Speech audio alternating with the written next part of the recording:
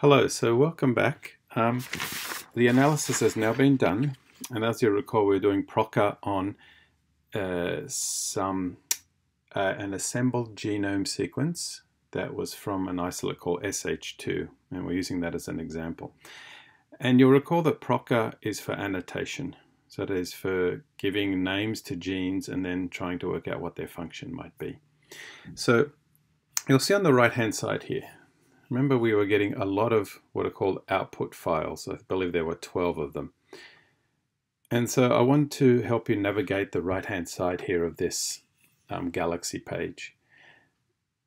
Okay, so there's a whole lot of files and we'll look at a few of them at a time. But first, just in general, how do you navigate this? Okay, so you will see that if you click on the name of something, it generally opens up some information. Usually there's not much here that we really need. Okay, so you can always click on it.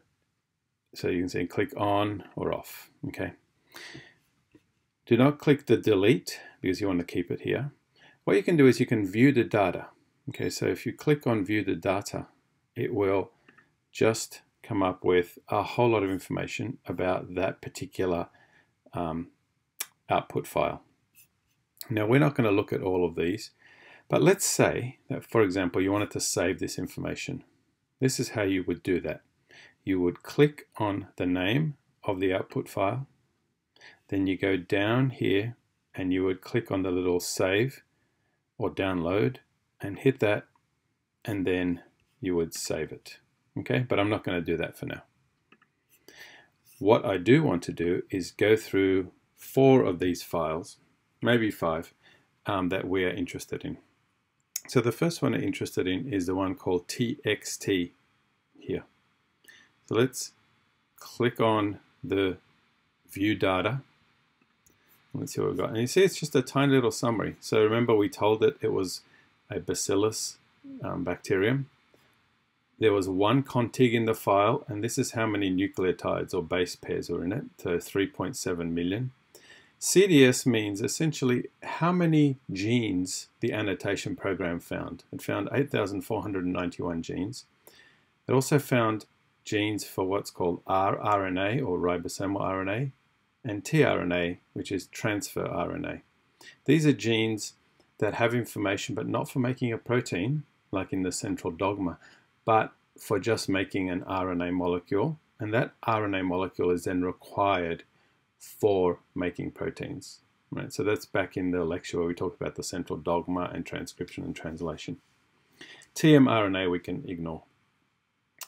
Okay, so we're going to save that one. So once again, find the text one, click on that, and then hit save. So I'm going to save it. And these files, we're saving them because they might be useful for us later on. The next one we're interested in is called TSV. So we'll look for it, TSV, here it is here, TSV.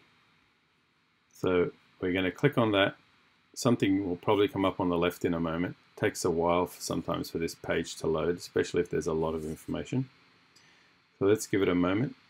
Well, while it's loading, let's download it. So we do want to save this one, the TSV. So you can see it's thinking up here. This is probably a big file, so it's going to take a little while to come up. So the TSV file is a summary of our annotated genes. So basically it's going to be a summary of those 8,491. So I'm going to save this. Right. And you'll notice it hasn't actually come up with the page. So let's try maybe, I believe I did not hit the view data. So let's have a look at that. There it is there. Okay, so let's have a quick look at this.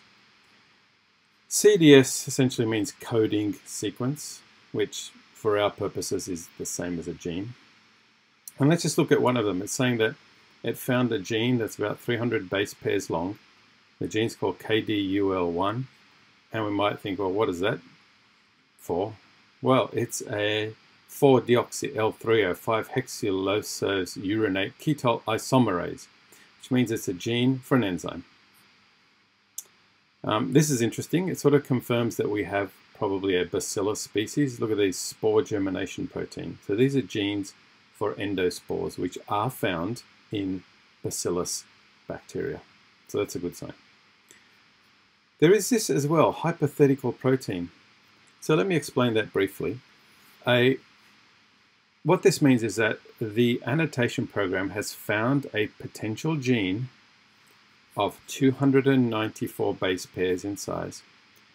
But when it tries to match that gene in a database, a huge database of all genes that we know about, it's unable to make a match.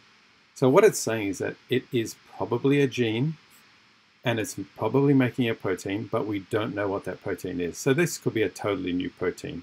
And this is very typical of when you are looking at the complete genome of an organism. It's very common, even in the human genome, to find genes that we don't even know what the protein that is made from that gene, we don't even know what that protein does.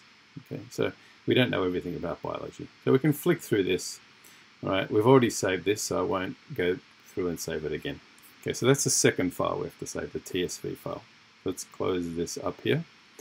The third one is essentially the same information, but in a slightly different form and a little bit additional information. It's this TBL1. So we'll save that one. So here's what it looks like. Let me save it. Go down here, download, and once again I'm going to save that. So this is essentially the same as that last table, but it gives you a little bit more information and in a different format. Right, so here's that first one we looked at, remember? That one with the weird long name, that's a gene for an enzyme. If we go down a little bit, we'll find those spore proteins that we talked about briefly a moment ago. Okay, so as I said, it's useful to also have this one for future analyses or needing to look at. Okay, so the next one we're going to look at is FAA. So it is possible that we'll be interested to look at or know the protein sequences. So you might briefly recall that a protein is made up of amino acids. And this is the predicted protein sequence of the information from each gene. So let's look at that spore protein, the spore germination protein that we found a predicted gene for this protein. Here is the predicted amino acid sequence of that protein. Remember that proteins are a whole chain or string of amino acids. This could be useful later on, especially if we find some genes for making antibiotics and we have a predicted, say, protein sequence of an antibiotic for those antibiotics that are proteins. So once again, it'll be useful to have this information. Okay, so that one was the FAA file. So let's save that one. So once again, I'll just click on here, go down here and save it. All right, and the last one we're going to look at is called the GFF file. Let's close this one back up. You'll notice that a lot of this information is just like, it'd be nice to have a visual representation of a lot of this, and there are programs that will do that, but they're pretty complicated to use, and even I have trouble using some of them. So we're just going to look at this GFF file. Okay, so GFF file is very similar to the other file we had, and so we won't really go into this one here, but what we'll do is I will save it because it might be useful later on to, excuse me while I change this, it might be useful later on in terms of doing some analyses that we might need to do. So I'm just going to save this GFF file. Right, so let's save it. And this one I believe is a big one, so it will take a little while to save. Okay, so that's the annotation results. I know it doesn't seem to tell us much at the moment, but it will be useful because we will be able to later on use this data that we've downloaded from this annotation analysis. We'll be able to use it in combination with the results that we get from what's called the anti-SMASH website, which is the one that specifically looks for genes that are involved in antibiotic production.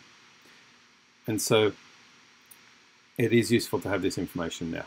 All right, and so we will hopefully use this information later on to help us interpret those other results.